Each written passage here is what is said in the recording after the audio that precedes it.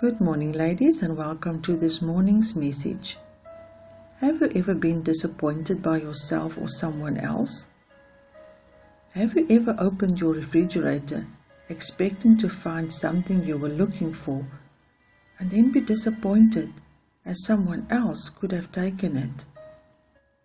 Often having high expectations of yourself or someone else when it is not needed could easily lead to major disappointments.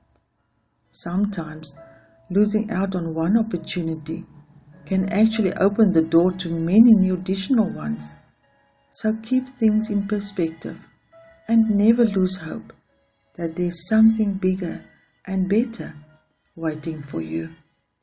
You are never too old to set another goal or to dream a new dream. Never give up. Sometimes all you need to get where you want to be is to give it one more try. Let us pray. Dear Lord, teach us to have more patience and to understand your amazing love. We thank you for the plans you have for us, as you say in Jeremiah 29 verse 11, plans to prosper and not to harm us. Amen. Have a blessed day.